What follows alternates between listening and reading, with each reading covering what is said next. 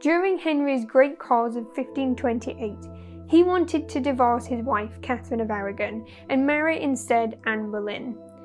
Wolsey's fault lay not in his amazing house but with his religious loyalties. Wolsey fell on the wrong side of history when he opposed his king's desires and failed to grant the divorce. In September, he received a letter giving him 4 days to leave Hampton Court. And that was it.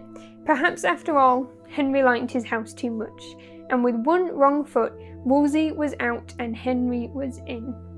Wolsey was disgraced and later arrested, but soon fell ill, dying 2 years after being evicted in 1530.